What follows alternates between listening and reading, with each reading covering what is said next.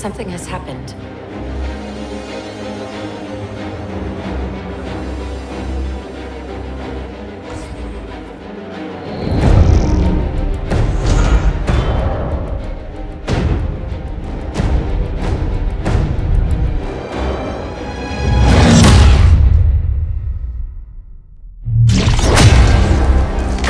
Command, we have a Spartan casualty.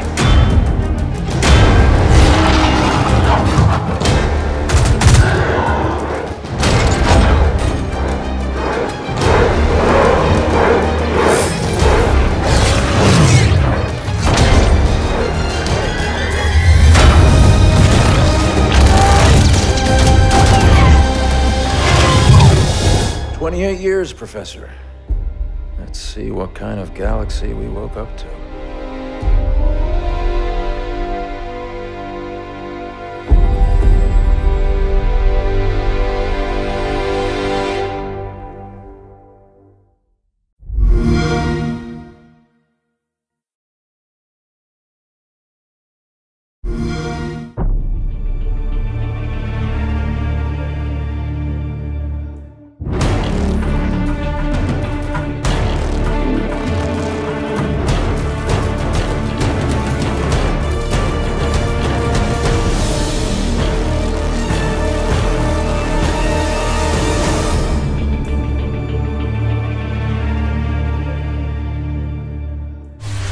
"28 years, Professor. Let's see what kind of galaxy we woke up to."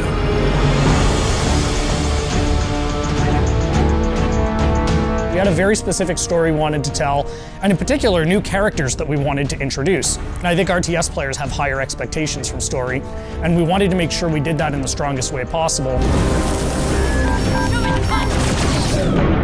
At the end of the original game, the Spirit of Fire and its crew were adrift in space. The crew's in cryosleep, and fast forward 28 years later to Halo Wars 2, they awake to find themselves above a Forerunner installation.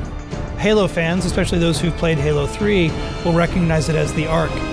It's the largest and most powerful of the Forerunner creations, and it's also the birthplace of the Halos. It's literally the place that made all of the Halo rings, so that's the kind of power that's contained there. The only connection they have when they wake up is a small signal, one emergency beacon, that's coming from the surface of the Ark down below. We wanted to put everybody in this position where things are different, things are new, no one's really sure what's going on. You know, Isabel is a very different kind of AI. She's a logistics AI. She's not a military AI. She is not like a Cortana or a Serena. She shows up in a way that we haven't seen AIs behave in Halo before. She's freaked out. She's seen all of her friends die. She's seen her outpost destroyed. She's a little trepidatious, does not want to stick around. She warns them that something bad is still on the Ark and that they need to run away.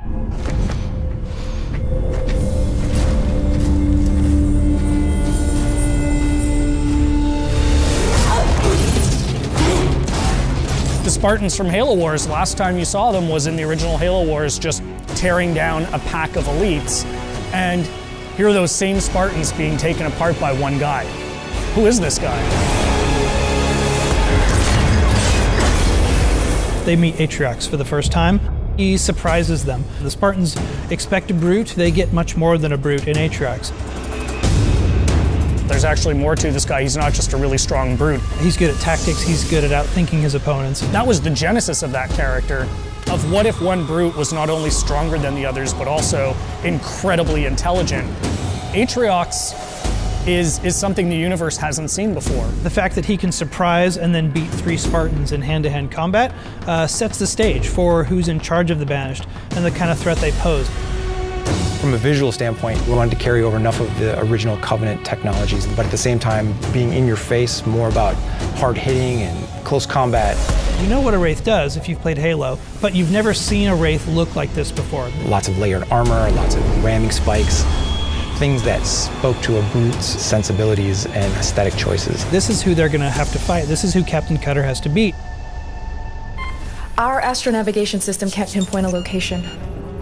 We're not on the map anymore.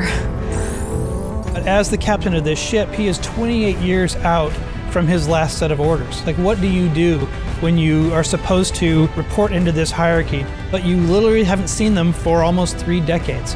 We didn't drift out of the galaxy in 28 years, Professor. The crew wakes up, they have no idea what's going on, and he comes across this massive banished force. He's always chosen his crew over his own advancement. They've been through hell and back, and they wake up in this universe they don't understand, and he's going to do whatever he needs to do to protect his crew. And that sets off a really fascinating face-off.